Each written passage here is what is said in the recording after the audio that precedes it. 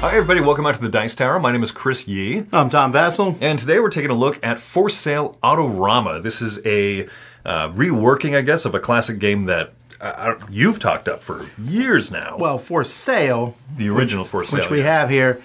I was telling Chris, it's almost perfect. It's pretty close to a game. And I know it's not everyone's cup of tea. I'll never say a game is for everyone. But it's close to being for almost everyone. Right, so this is a new reimagining from Eagle Gryphon Games. The same designer, Stefan Dora.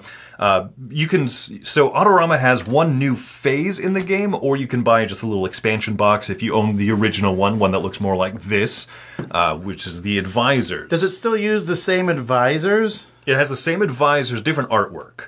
So they have the cheerful kind of 90s, almost, not like Ziggy looking comic strip type thing. Well, that's a word I haven't heard in a while. Yeah. So it also probably doesn't say cars; it says houses instead. Okay. Exactly right. I honestly, when I first saw this, I thought it was a solo way to play the game.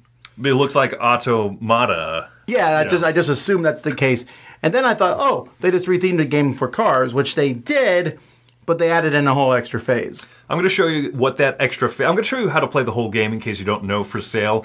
But at the end, I'm going to zoom in on all of the new cards, just the new one phase, and explain what that's like. So go ahead. We'll show you how it plays, then give you our thoughts. Here's an example setup of a 3-player game of For Sale Autorama. Now this game does go up to 6 players.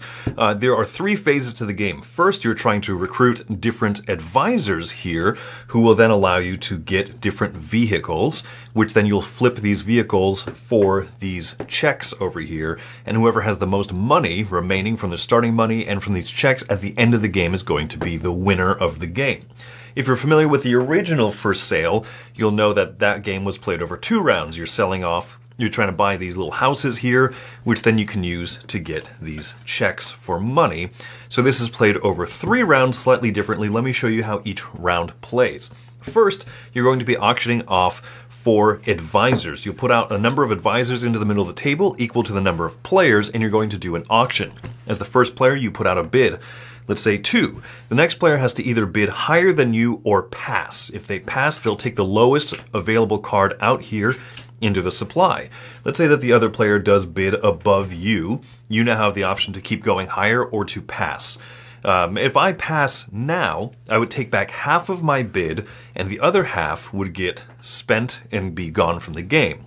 And then I would take the next lowest card, and then the last player, whoever bid the most, is going to spend all of their money and get the highest advisor. You do this over multiple rounds until you have gone through the advisor deck and everybody has crafted a hand of cards. You'll notice now that we have a handful of advisors of these numbers 1 through 30. We're going to be using these now to try to get cars.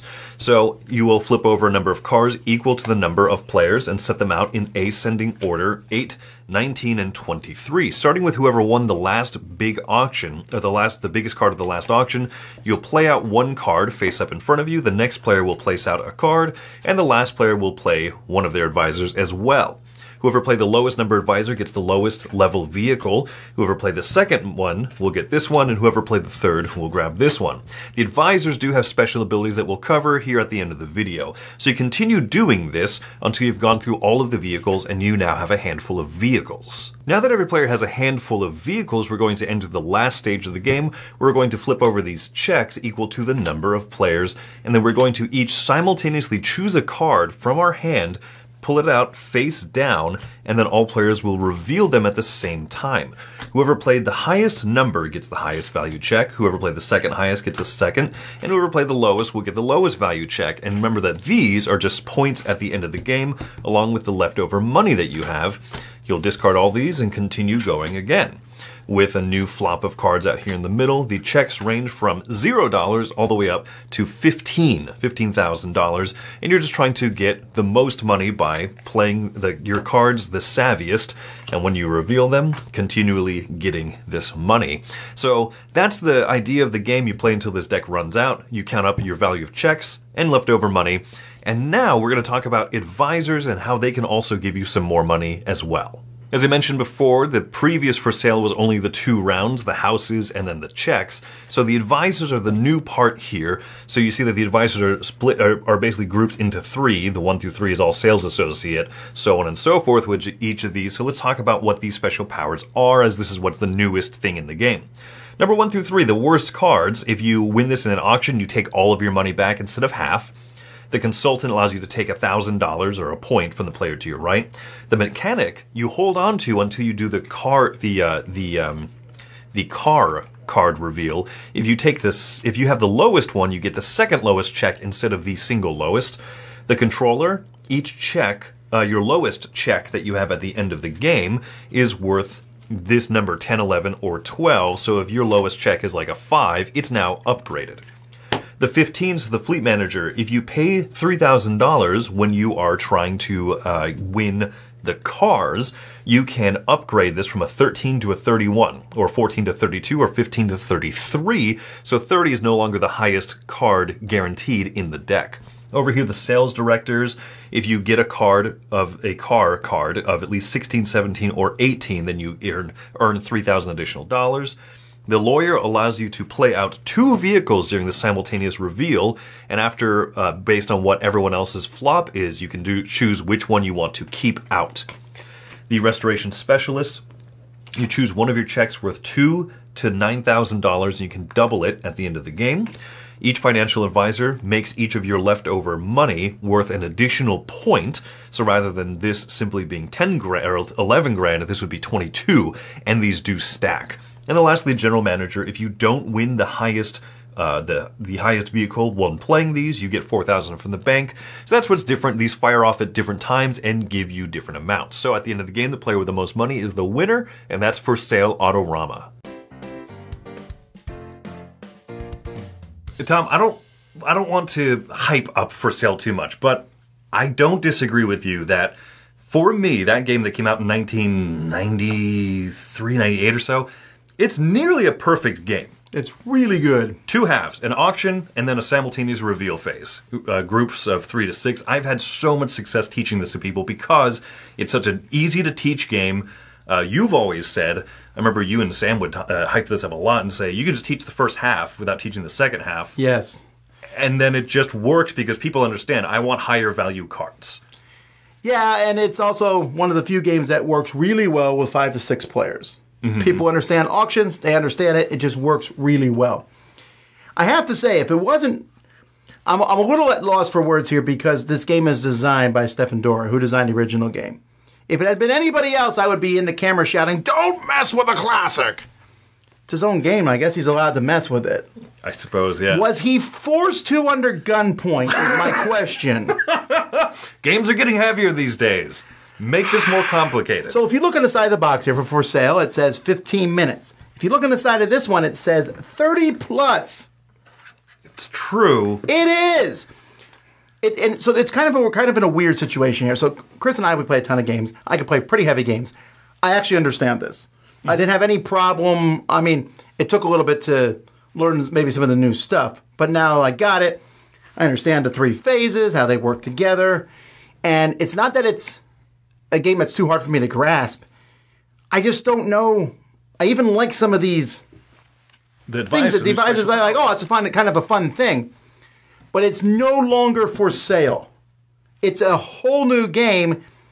And taking For Sale out of the equation, which you can't because it's in the name, I don't know if even just looking at this, the 3 phases, if there's enough stuff from phase 1 helping out in phase 3.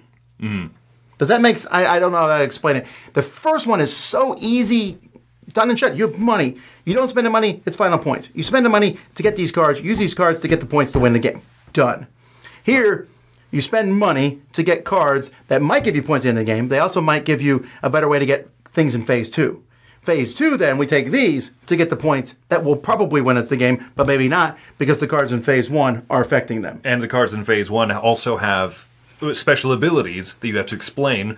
What is this? This is 10 different special abilities that you have to explain over the course of the game. Some of them fire off immediately, some fire off in the second phase, some fire off in the third phase, and some are end game phase. That is a great idea in theory, but The reason why I love For Sale is that I don't have to worry about any of those things. 15 minutes, easy to teach. People grasp it right away. And now you're throwing a lot of wrenches in those gears, like multiple wrenches in what I think are gears that operate so smoothly. So it depends I think it depends what you want out of For Sale. Because it would be easy to say, this is too complicated for such a small, simple, light game. The only way I could really see this game being like a big hit, having this whole extra phase and stuff added to it, is at my last job, I would play For Sale at lunch. A bunch of accountants sitting around. We'd play For Sale. Awesome. You can knock out like 2 games after eating during your 1-hour lunch and get back to work. If I played this like weekly with the same coworkers, I bet I could pull this one out, say, hey, here's one new phase to it, special powers, some nice mix-up to a good classic game, with the same group, without having to teach anyone new at the table the basic game of For Sale. Then these advisors could be kind of a fun mix-up. I still think it would be I think it would be a hard teach, though. I know For Sale backwards. It's one of the few games I don't have to look at his rule book at all. And forwards. I usually do teach you forwards. But I mean, I can do that. It's easy, and this takes a bit to get used to. It feels like a bunch of For Sale, I was going to say that before you did your thing. It feels like a bunch of For Sale fanatics said, we're getting kind of bored. Let's design the next game. So if we take that out, okay, so I think we both agree, For Sale, this is a game that could be sold in Target. This is a game that could be sold anywhere, mass market. You play this game, I recommend this to almost everyone. Absolutely. For Sale, Autorama is not that one. So we agree on that. Absolutely. But what if someone's a hardcore gamer and they're like, I want a hardcore filler? Do you recommend it to them? I think there's better hardcore fillers. You know what I mean? That's the problem. This, for me, feels like a game without a market, because I want a game that is easy to teach, plays a large group of people, don't have to explain too much stuff. Like there's so many hiccups for whatever purpose I'm trying to use For Sale for. I struggle with, so I'm really trying to take out my don't mess with a classic. Absolutely, sure. Okay, that's hard to do because that infuriates me. That this it's like if you're a chess fan and someone came and said, we have a game that now adds cards to chess. This has been done. Chess fans say, abomination. And while I'll be like, I don't care. I don't mind adding cards to chess. I understand, though, the chess purist thoughts on that. And I don't want to be a troglodyte. How dare you have messed with For Sale? And to this credit, I like a lot of these powers. I think, honestly, Tom, a big part of it is that 3 phases of the game is just kind of too long for what it is. I almost wish they had added the powers and kept it 2 phases somehow. Yeah, the cars were special powers or something like that. That'd be kind of fun. You'd have to, and it would clean up some of the issue where, like, hey, there's 4 different ways these cards could take place based on the card background and everything. Yeah, so I waver between, again, like I said, Rage and, it's interesting. I wish I liked it more. So I'm coming in at a 5. And that is the highest I can do. Because there were points where I wanted to give it a 1. That's how annoyed I was. And I still think there's too much going on. When I'm sitting there wondering, is my 30 the highest? I don't like that. Sure. I don't like that you can turn your 15 into a 33. Just the fact that you start with 24 money. It's like almost, or whatever it is, it's almost double the money you start with. How much money do you start with? You start with 24 or 28. 24 or 28, and in the original game you started with 18. Okay, so I guess not that much more, but it makes some of the powers you have to spend some money for powers, which that's you start with decision. You start with 14 minutes. I'm older. I'm gonna play 5 to 6. Okay. Yeah, that's the thing. You have to spend money now to activate certain cards in the middle of the game. That's another decision point that kind of slows the game down. So I am score-wise, I'm coming in at a 6 because I do like all of the parts that are in here. There's even a 2-player reference card included. There's 2-player rules you can go find with. You can go find online. It gives you the link to it. The QR code doesn't work, but you can find it online. And I like this little 2-player thing. But I'm not here to play For Sale with 2 players. Yeah, I guess it feels like I bought this really cool item that used to be used for something else, and now I use it for a different thing. I bought a shoehorn, and I'm using it as a spoon. Sure. Wouldn't recommend.